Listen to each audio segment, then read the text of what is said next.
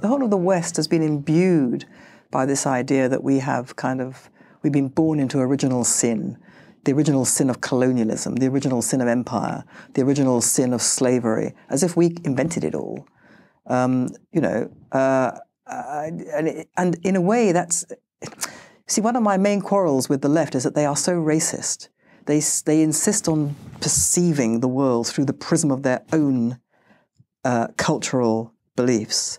So this idea of being the originators of things like slavery, well, it's simply not true.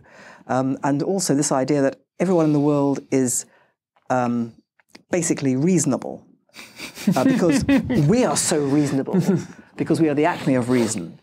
And it's like an imposition. So, we collectively in the West don't even try to understand cultures which are completely different from ours. We will not have it. They're different. They have to be the same as us. We have to see them through the prism of us, because we carry everything before us. To me, I find that so, at the very least, patronizing, but I believe it to be racist, fundamentally racist. That it's not that we in the West think we're so much better than everybody else. We think that nobody else can be any different from us.